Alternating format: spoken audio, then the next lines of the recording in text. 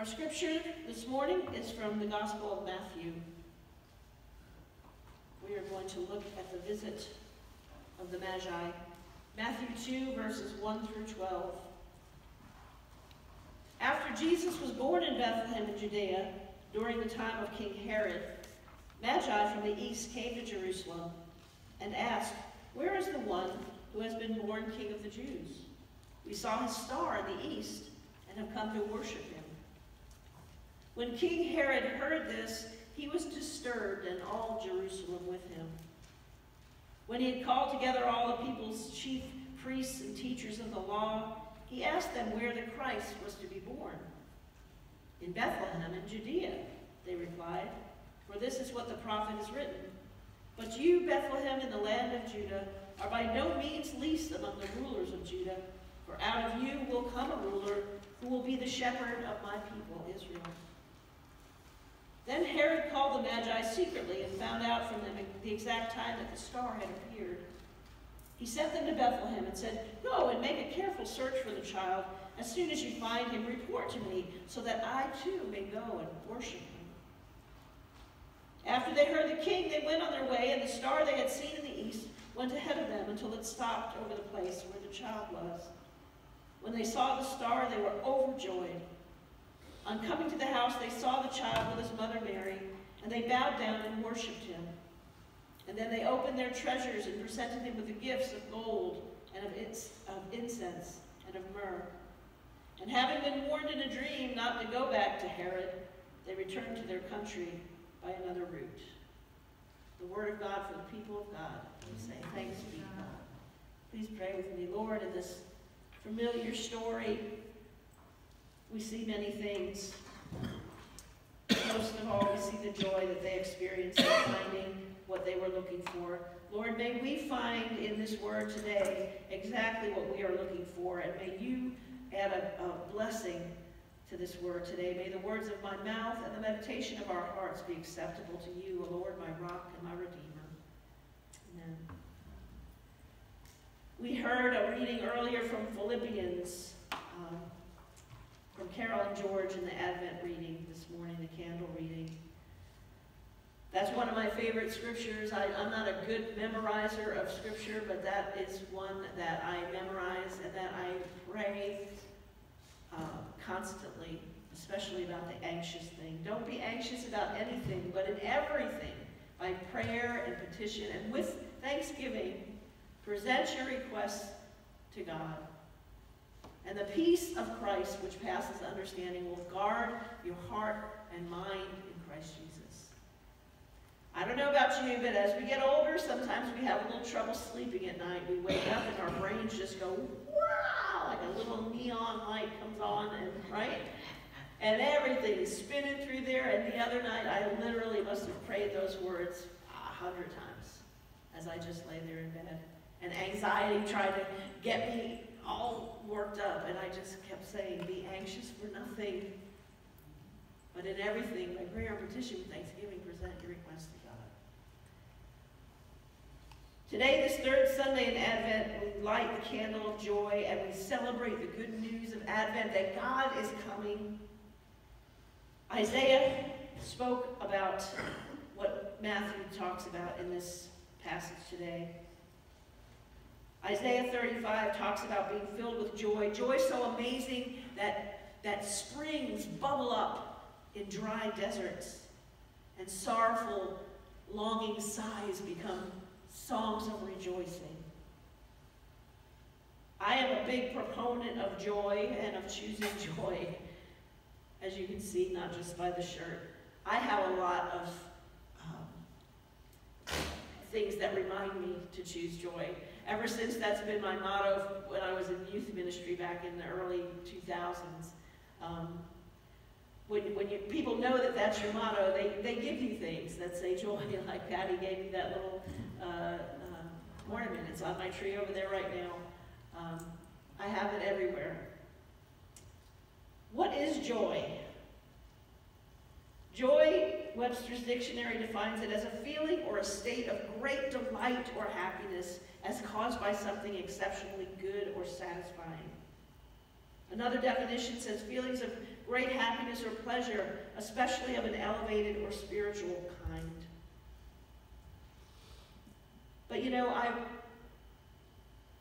I've been reminded over and over again that joy is not happiness. That joy comes from somewhere completely different than happiness comes from. That joy is something to be chosen. It's something to be hung on to.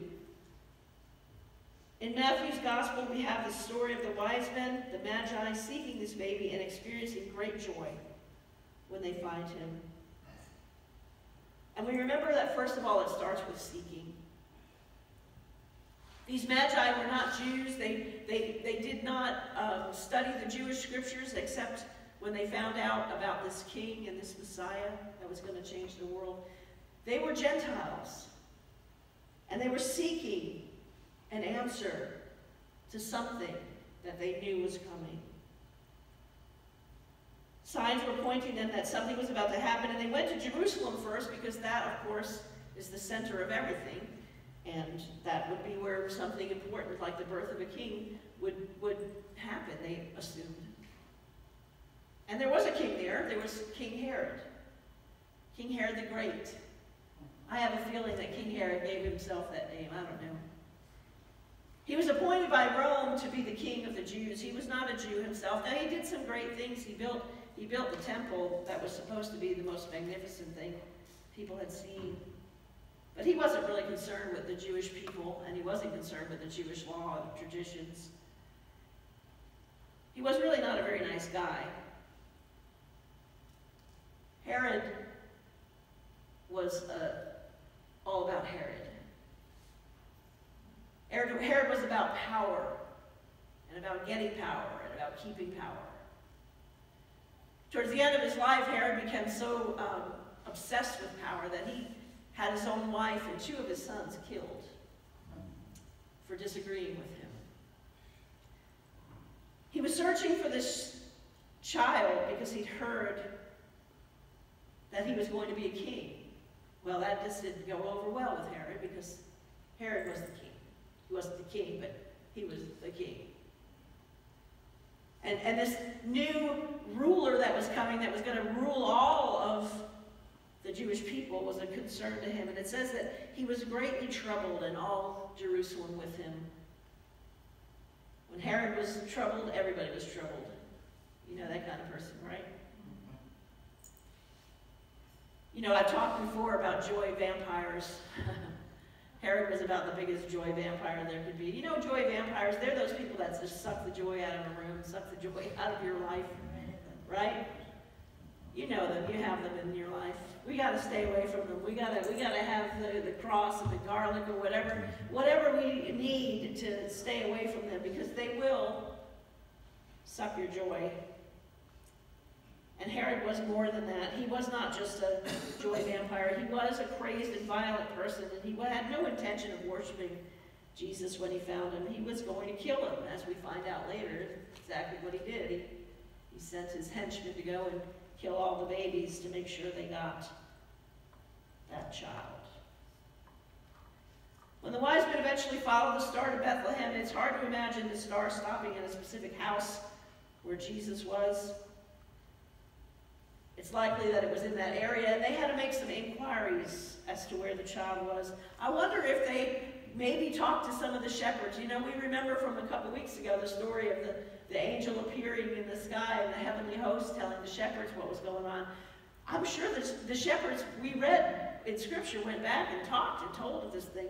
So maybe the word was already spreading when these magi showed up. The shepherds returned, glorifying and praising God, they said. So the whole area must have been abuzz. When they got there, it says they rejoiced with exceeding great joy. That's about the best way to describe it in the Greek. They rejoiced with great exceeding joy. That's more than just being happy. I want to tell you that hanging on to your joy and choosing joy sometimes looks a little like, Zach, there's a picture up there behind. Actually, what happened to the sermon slide? It wasn't? Okay, well, is there a picture of the little kids? Nah, you're kidding. That's why I didn't know what to do. Can you? There's a picture in the pictures of 3 little kids. There's a picture that just perfectly illustrates what I'm talking about. It's a photography studio was taking a Christmas picture of 3 little, I guess they were siblings, and they each had the letters of the word joy, right? You've probably seen it. It's been all over Facebook. They're each holding a letter spelling out joy, but they are just crying. Each one of them, you can tell, is in such distress. They are just howling. And they're holding on to those letters of joy. And I'm like, that is the picture. Because this week, I've got to tell you, I have felt like I was hanging on to my joy by my fingernails. Between my health concerns and then my brother and getting a chance to go down and see him and all of that brings. There was an unexpected conflict that arose this week out of somewhere. I just felt like those kids just hanging on to that joy. It's not easy. And it's not being happy. And it's not walking around with a grin on your face that makes you look like you're either on some sort of medication or you're insane.